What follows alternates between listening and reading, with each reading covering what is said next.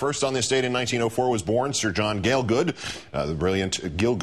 brilliant Shakespearean actor, the only Briton honored by this country with an Emmy, a Grammy, a Tony, and an Oscar. We gave him the Oscar for his work, and he may be best remembered here as the valet and butler Hobson to Dudley Moore's Arthur, particularly the couplet in which Arthur says he's going to take a bath, and Sir John replies, "I'll alert the media." Let's play oddball.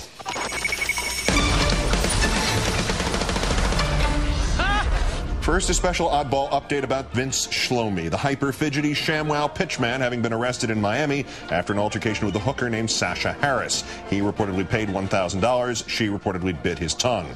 The smoking gun now providing pictures, nothing you haven't already seen on CSI Sham Wow. Try not to notice the evidence by the pillow because, you know, you can't do this all day. These are the mild ones. Shlomi really missed an opportunity to sell the product there, as you see. It could clean up telltale oil stains. Fettuccine, linguine, mancini, tiny weenie.